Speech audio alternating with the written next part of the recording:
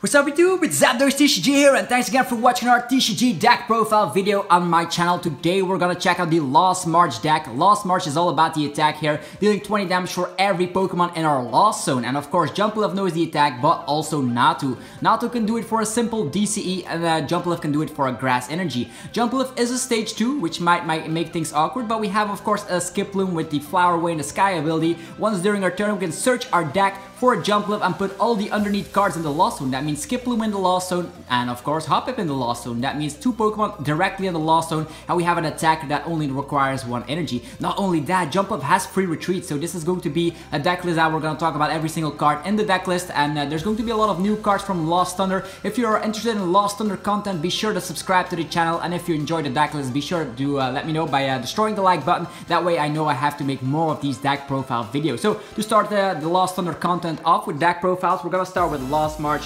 And what is in the Lost March deck? We're gonna run 4 copies of Jumpluff.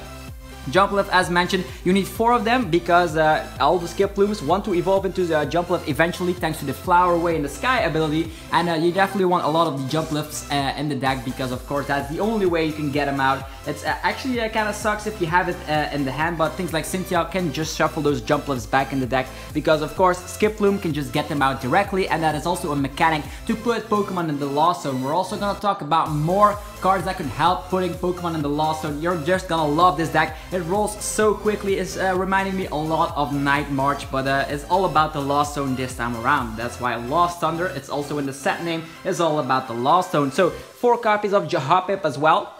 There's also Netball, which I'm gonna talk about soon. Netball can get out Hoppip quite easily, and if you get a Hoppip out, you can just go into Skiploom the following turn and evolve immediately from the deck to a Jumpluff to put those cards in the Lost Zone. We also have a Natu, which can make things a little bit easier. This is just a basic Pokemon. This basic Pokemon can just use it for a DCE. Lost March is the exact same attack, dealing 20 damage for every Pokemon in your Lost Zone. And to finish up our Pokemon lines, there's still a lot of Pokemons in this deck because we need all of them in the Lost Zone. And then we have Trumbeak. Trumbeak is an interesting Pokemon. It has the ability Mountain Migration. If this card is in your hand, it's a stage 1.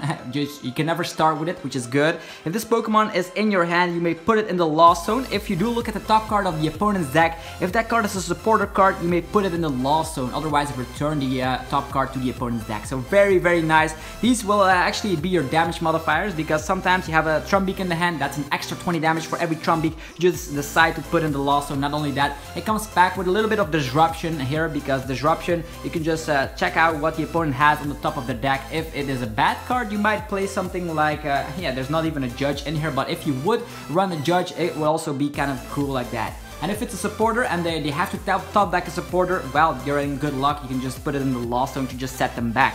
Then for some other Pokemon, we have 1 Oranguru, 1 Alolan Vulpix, and then 2 copies of Tapu Lele. Okay, these are all the Pokemon we have. There's a lot of them in the deck. What are we seeing here? We have Instruct, of course. Our hand size will be low from time to time thanks to the Lost Mixer item card, which I'm gonna talk about later. Not only that, make sure that you don't dead draw. You just have the Instruct ability, just drawing into something you want. And if that's a supporter, you're just back on track. Not only that, if you draw into an Ultra Ball from that the drawing 3 cards, you can just get your Lele, use a Cynthia, and you're rolling once again. Not only that, we have the Beacon ability. Actually, not the ability, it's an attack which we can use for free on the Alolan Vulpix, which is in the Guardians Rising set. This is a promo card, alternate art. I just adore the art of the Alolan Vulpix, and Alolan Vulpix is an ideal starter. Let's say you go second. Well, and on your second turn you cannot do anything, so maybe you can just rely on Alolan Vulpix to just get out your puzzle pieces. You want some Trumbeaks or maybe something else, you could just use Alolan Vulpix, maybe let it see the discard because they want to knock it out. Well, with that we can just get maybe some Leles for if we're dead draw, Trumbeaks if we want more damage, or maybe a Skiploom so we can just get rolling once again. So these are all the Pokemon in the deck. Now we're gonna go over the supporters. We're gonna be running 4 copies of Cynthia. Cynthia is the most consistent draw supporter in the format. Not only is it so good, we can just shuffle our Jumpluff back in the deck if we have it in the hand. Otherwise, Skiploom's ability will not work if there are no Jumpluffs in your deck. So Not only that, you can just use that shuffle support, and you're just gonna get a lot of cards with that. Lost Mixer can just get rid of a bunch of cards, and not only that, you can just draw cards with the Instruct afterwards. Then we're gonna run 4 copies of the Professor Elm's Lecture. This is a new supporter card that I love very much because it's so similar like Bridget. This Professor Elm's lecture lets you search your deck for 3 Pokemon, up to 3 Pokemon, with 60 HP or less, and that does not specify basic Pokemon, so you can get out your Skiplooms with that, you can get out your Hoppips with that, your Vulpix, your Natu, so a lot of things can be brought out of the deck. And since we're running 4 copies, we're gonna have one of them in the opening hand. Just get out your Hoppips early game. Next turn we can get a bunch of Skiplooms out, and with a simple net ball we can get an energy. So more on net ball later, but we're just gonna check out the supporters, the rest of the supporters. The only 2 Guzmas in here because we're also gonna rely on Counter Catcher, because this deck will see a knockout early game. Because look at the HP, 70 HP, 60 HP, 40 HP. Definitely everything is will be able to one-shot us, but this is a one-shotting machine deck. As soon as you have a lot of Pokemon in the Lost Zone, you can just smack for a ton of damage. And against a GX Pokemon, we're a 1-price attacking deck, you'll have an awesome time. Now to the item cards, we're gonna run 4 copies of Ultra Ball. Ultra Ball is just nice. It searches out your Pokemon, thins out your hand. You can rely on Instruct afterwards. And only that, we're also running Rescue Stretcher, so sometimes you can get rid of some Pokemon. Doesn't even matter too much because we have Rescue Stretcher. You just want your Skiplooms out, and with Ultra Ball we can search them out. Not only that, we can also search them out with the Timer Ball, these Skiplooms. And the Timer Balls are kind of risky, I know. Sometimes they just fail, but if they work, it's fantastic. You can get out Trumbeaks with that, and this is a stage 1, and you can just put it immediately in the Lost Zone. It has the damage modifier boost. If we get Trumbeak out, we can get Skiploom out to just get immediately into Jumpluff, so 2 Timer Balls are awesome. And then the new item card of choice is going to be 4 copies of the Net Ball. Net Ball is just like a Nest Ball, which we can grab a basic Pokemon. You don't have to bench it immediately. It just states you can just grab yourself a basic Grass type Pokemon, or you can grab yourself a Grass type energy. So it's either one of the 2. You cannot choose both. So if you need an energy, get an energy. If you need a basic Hoppip, for example, you can get that. It's way better than Nest Ball, since Nest Ball in the late game would be a dead card, and in this situation you can grab energies with it, because this deck does not run a lot of energies. Next up, we're gonna run 4 copies of Lost Mixer. Now you might think, what is a Lost Mixer? Well, it is an item card, and it's a draw item card, which is good. This states put 2 Pokemon from your hand into the Lost Zone if you do draw 1 card.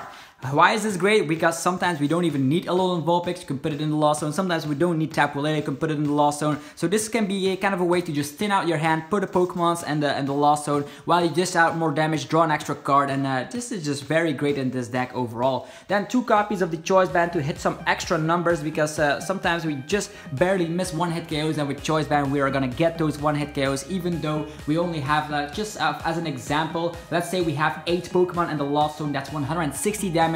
With a simple Choice Band, that's 190, so that's why there's 2 copies of that in there. Then 2 copies of the Rescue Stretcher. Rescue Stretcher can get back your Pokemon. They don't have a lot of HP. If they knock out a Jumpluff, it's kind of like, whatever, because your basic and stage 1 are already in the Lost Zone, but sometimes they knock out one of your Hoppips or your Natus. You can just get them back with Rescue Stretcher, because of course Ultra Ball can get rid of cards in your hand. Sometimes you just want to recover something. Also great to recover Tapu Lele, or just to recover Trumbeak if you just decided to put it in the discard pile for some reason, just to rely on Ultra Ball. Then, for the last cards of the deck, we have 2 Counter Catchers. As mentioned, you don't actually need a lot of Guzmas, because you're gonna fall behind eventually, and if you fall behind, Counter Catcher can be an ideal way to just get back in the game. You get one hit KOs on GX Pokemon, you're back in the full swing, and then you're just ahead in the prize race once again. So I do like Counter Catcher. If you think this deck is way faster, well, you can just scratch 1 Counter Catcher for an extra Guzma. The choice is pretty much up to you, but the Counter Catcher is something which you can draw into. Let's say we use cards like Cynthia. Well, you draw into Counter Catcher, you can just target something, but it only works if we're behind in prize cards. And to finish off the list is very simple. We'll be running 4 Grass type energies.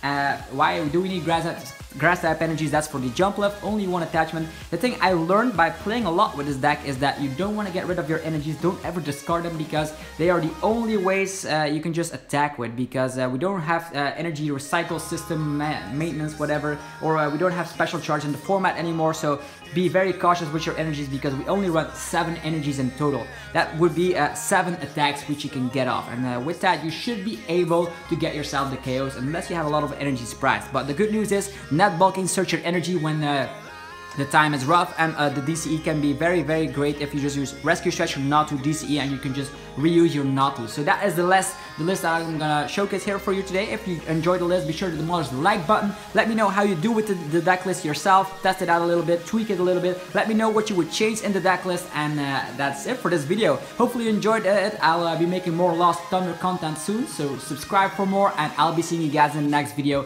Thanks again for watching. Peace out.